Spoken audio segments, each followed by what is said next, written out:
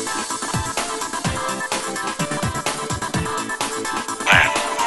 your ass to Mars. Get your ass to Mars. Get your ass to Mars. Get your ass to Mars. Welcome to Mars or Bust. I'm Dave. Welcome to episode 4. In this episode, we're going to go over everything we currently know about Starship's thermal heat tiles. If you like this video, why don't you go ahead and hit like and subscribe. It will help us give you better content in future videos. First, a little history on heat shields and thermal heat tiles. During the Apollo missions, NASA used a honeycomb structure made of silica fibers and epoxy resin. This heat shield was only good for one use and took a lot of damage on re-entry. When the space shuttle was built, it was made of aluminum skin and covered in nearly 20,000 heat tiles to resist the extreme heat on re-entry. These tiles were made of essentially silica and quartz sand. No two tiles were exactly the same, but they prevented heat transfer to the shuttle's aluminum skin. These tiles were glued on and required exact placement, almost like assembling a very difficult puzzle. Cleanliness was essential during this process. They also required extensive inspection.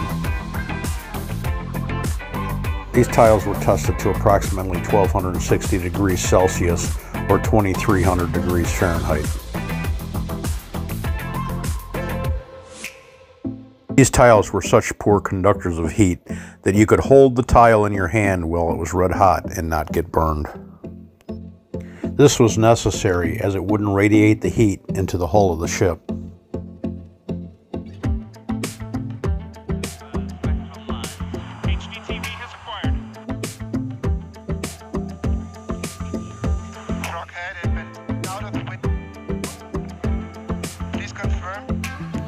This is actually pretty cool to watch. This is what happens when your trajectory isn't quite right and your heat shield isn't doing its job. Luckily, this was an unmanned Soyuz capsule. The capsule actually explodes here.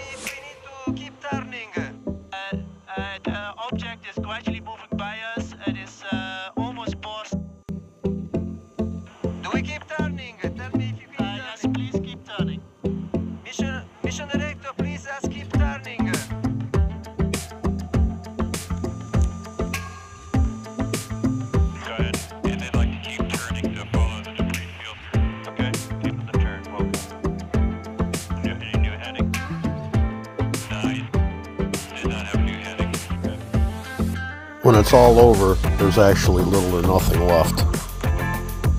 If nothing else, this is a great lesson on why you want to get your heat shields right. But Starship was a totally different animal. Something special would be needed to cool this ship for multiple re-entries. SpaceX's original plan was to use regenerative heat shielding, in which liquid methane would be pumped through small holes in the outer hull.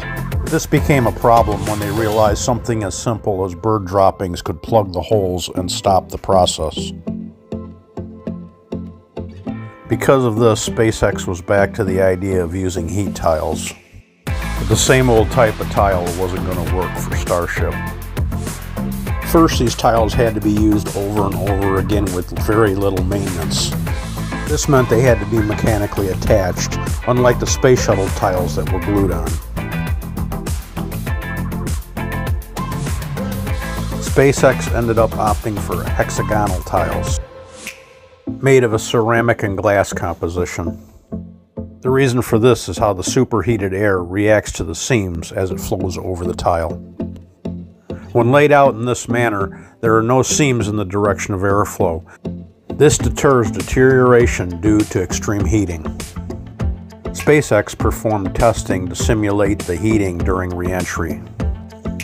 During these tests, the heat tiles got as hot as 1650 degrees Kelvin, which is about 2500 degrees Fahrenheit. Coupled with the heat resistance of 301 stainless, this should be more than sufficient for re-entry.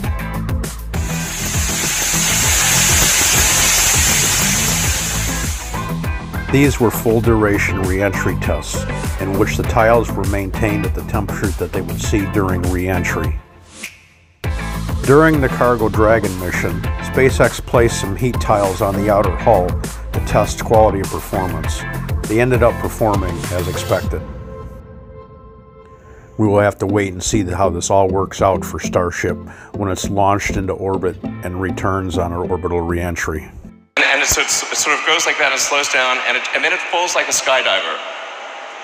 And then it rights itself, fires the engine, and lands on the fins. I mean, this will look really epic in person. Again, looks like guaranteed to be exciting.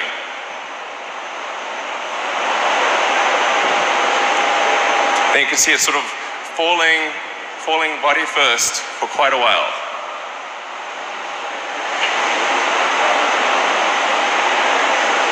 It's really quite gentle. You're just sort of falling at terminal velocity for quite a long time.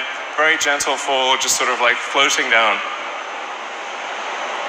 And then it rights itself at the end, fires the engines and lands.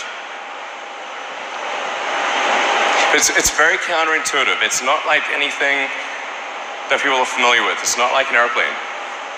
Or, yeah.